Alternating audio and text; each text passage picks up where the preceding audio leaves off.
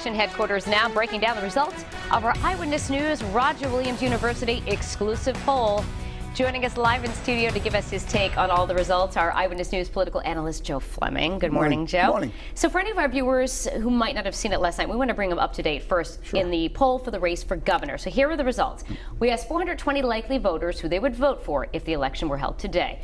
43% chose incumbent Gina Raimondo, 36% for Republican Alan Fung, and 7% said that they would support independent Joe Trillo. So this is a bit of good news for the governor, since she has seen her lead grow somewhat since our last poll. So talk a little bit about your analysis about why we've seen that shift. Well, I think there could be a couple of reasons. One is she could have gotten a bump from the primary. She did a lot better in the Democratic primary than people expected. The other thing is she spent over $1.7 million on TV advertising in the last 2.5 months. That has an impact. Alan Fung has just gone up on TV after the primary, so she's been getting her message out. He has not been getting his message out up to this point. But this can all change in the next 7 weeks. Keep this in mind. The other thing that you and I were talking about off camera was how she polled with women this time around versus the last time we did When poll. we polled in July, she had a 10-point lead among female voters. Now she has a 20-point lead. Back in July, Alan Fung had a 6-point lead among males. He now has a 7-point lead. So her lead has now come because of her strong support among female voters in the state of Rhode Island.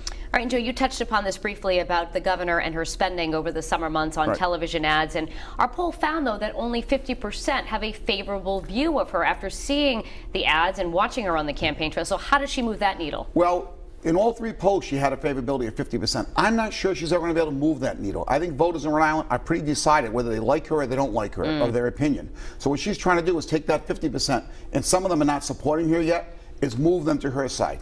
All right, and we did find, too, from this poll that 9% of voters still have not made up their mind. We still have about 6 weeks left, which is, you know, kind of typical, I imagine, with your undecideds.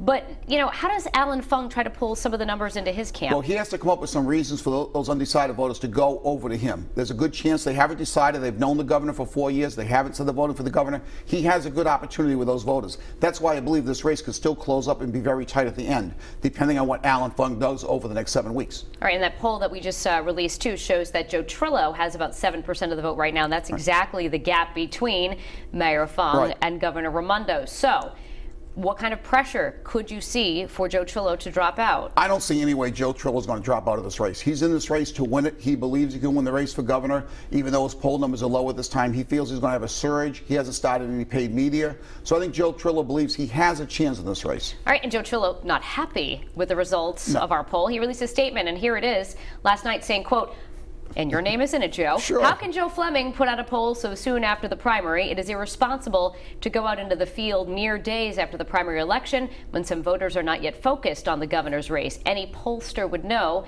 that this skews the results. So what do you think? I mean, voters are tuned in, right? Yes, voters are tuned in. We have polls are done immediately after primaries to get a snapshot of how the voters feel, which way they're moving. That's what WPRI and Roger Williams College wanted to do. They wanted to get a snapshot of how the voters feel right after the primary. As I said, the governor could have got a bump in the poll. We don't know that. But again, the poll was done the way it should be done. It was just done a couple days after the primary. That's all. And it's important to note there will be other polls done yes, over there's the next going to be other polls weeks. by WPRI, Roger Williams University before the election. All right. Joe, thank you so much for joining us. We appreciate it. And we want to let you know that next week, we are bringing you our first live televised debate of the Rhode Island gubernatorial race, as the candidates will face off at Roger Williams University next Thursday, September 27th.